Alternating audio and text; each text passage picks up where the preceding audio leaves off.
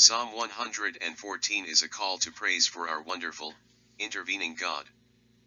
This psalm is celebrating the praises of God for what he had done in delivering his people from Egyptian bondage, conducting them through the wilderness, and delivering them into the promised land. Everything is personified to Israel, and everything recognizes the presence and the power of the Most High. The author of the psalm is unknown, neither can the occasion on which it was composed be determined, but it is especially appropriate for the Jewish people to use these Hallel psalms on the occasion of their great mnemonic festivals. Few things could be more proper than to keep these events of their history before the minds of the people.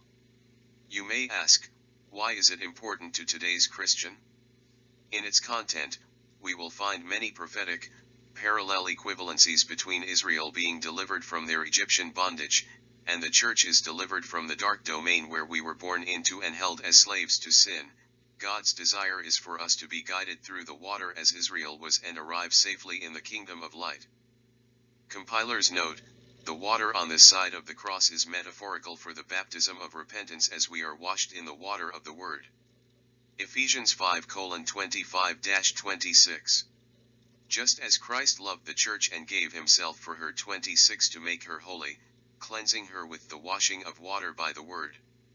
HCSB. Here we will see some clear and cognitive parallels written about in this psalm that metaphorically applies with a much more astounding wonder than Israel's delivery. It begins with our redemption through Christ, as he frees us from the slavery of sin and transports us out of the dark domain and into his kingdom. Along the way, like ancient Israel, we may stumble on demonically dug potholes that Satan has strategically placed along the narrow path that leads to our salvation. Even though Christ came to humanity for the purpose of paying the penalty due for sin on behalf of the willing believers, in effect, he also redeems us from the power of temptation and satanic traps that the minions of Satan use to keep us separated and detour us off of the godly path. He also uses the unwitting devil as a tool to forge us. Jesus sits as a smelter, removing the dross from our minds and the waste from our lives, and like a good smelter, he knows the silver is made pure when he can see his reflection in the molten metal. As God's adopted children, there is no sea nor river so wide that God cannot separate and keep open a safe passage through the deep turmoil of life.